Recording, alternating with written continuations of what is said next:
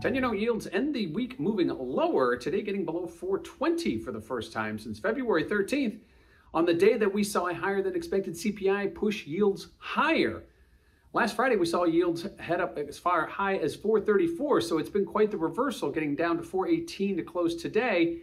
As a lot of things are going on, the economic data comes in mixed. However, hearing from Fed speakers for the last several weeks talking about the need to keep rates elevated, and then today hearing from one Fed governor, Waller, talking about the need to possibly tweak the quantitative tightening and add short-term treasuries back to their balance sheet, kind of got treasury yields moving south. And we saw that not only in 10-year but in 2-year, but seeing a big shift lower, getting back below 420 to end the week, lowest we've seen since February 13th.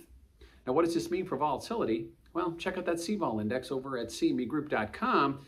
And volatility, which has remained elevated after moving higher when yields moved higher back on February 23rd, getting as high as 434. We did see volatility moving higher as well. However, seeing volatility start to move lower as yields move lower, that historical relationship that we've come and talked about quite a few times over the last few months, volatility, while it does remain elevated, was lower on the day, settling near unchanged on the week.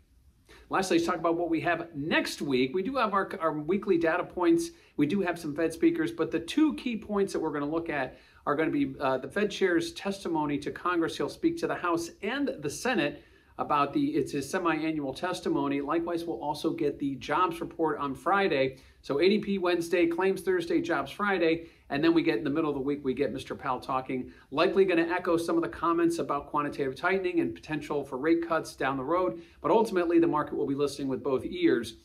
Treasuries, which have seen yields move higher for most of 2024, did see a pullback today. So it'll be interesting to see how they react when the chair speaks. So ending the week, we see Treasury yields moving lower, back below 420 for the first time since CPI earlier in February, ahead of next week's Powell semi-annual testimony and the jobs report.